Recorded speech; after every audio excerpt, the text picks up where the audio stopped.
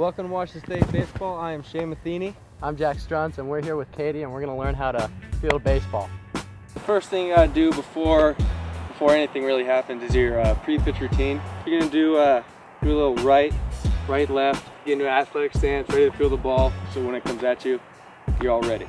So already we're in our ready position. The ball is crossing the plate. Once it's hit at you, you're ready, obviously. So you're going to take a right to left approach and field the ball out in front.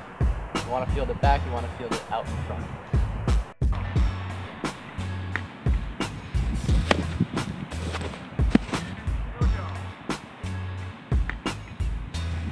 All right, guys, so you've seen a couple of my ground balls. What do you think? It's looking pretty good. I think one of the things that you're doing that most fielders do, you're fielding the ball in really close to your body, and ideally you want to get your glove out so you have more time to react to the base. Focus on your alligator hands. Yeah. Okay, we'll work on that.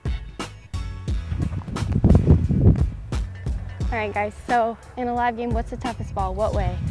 I'd say probably backhand in the hole. Let's see it.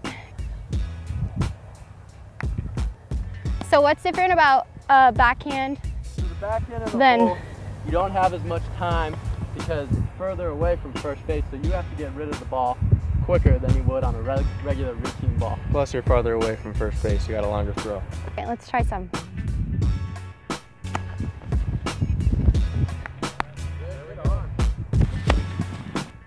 That's a good one to end on. You bet. Good job, good Good job. This has been a WSU How To.